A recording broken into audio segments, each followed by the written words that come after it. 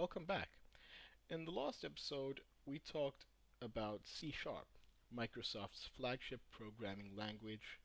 We installed the Visual Studio IDE, and we created our first starter project. In this episode, we're going to create our first program in C Sharp. Now don't worry, we're not going to create anything too complicated. All we're going to do is to give some instructions to print some words of our choosing in the console.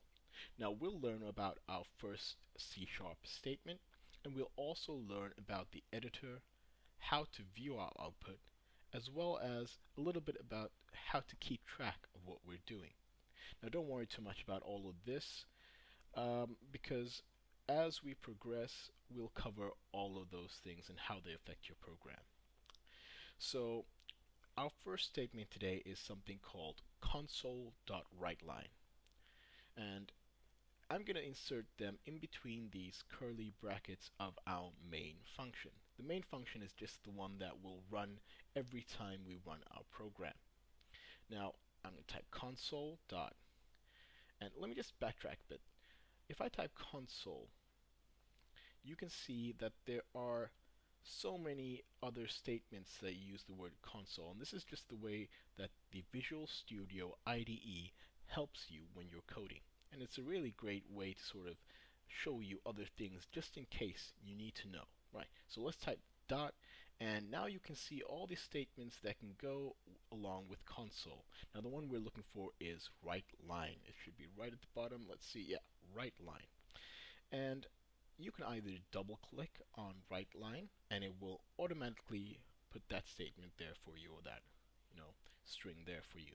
Now if you don't, you can also write the word WriteLine. Just be sure to capitalize W and L, because that's just the way that C Sharp is written.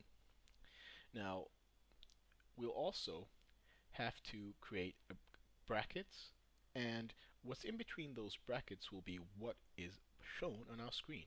And at the end, we'll add a semicolon just to end off the statement. And in C Sharp, we end off our statements with a semicolon. Now, I'm going to use the console.writeLine to write some text to the console. So you can see that that statement has console, and then we have what we want the console to do. We want it to write a line of text.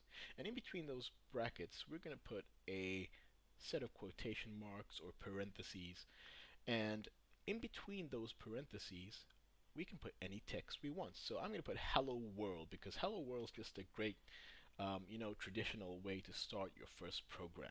Right, so anything between those parentheses will be printed to our console. Let's click start, and our program is building. Oh, but I don't see any code. I didn't see any console, and I didn't see hello world anywhere, but we can see that our program has exited. So it's exited because our program has run, but it hasn't stopped. So let's go to debug and then start without debugging. And by doing this, we'll be able to start our program and pause it at the end. I'll start mine up. Oh wait, mine's on a different window. Let me just drag it over. Right, and you can see it says hello world, and press any key to continue. So you can just click any key and it will take you back to your program. Now you can insert anything in those quotation marks, like hi YouTube, and it will show up when you click start without debugging. It will show up in your console. So congratulations, you've just created your first program in C Sharp. Now, when we are writing programs, it's a good habit to sort of keep track of what we're doing. And we can do this by commenting on our code.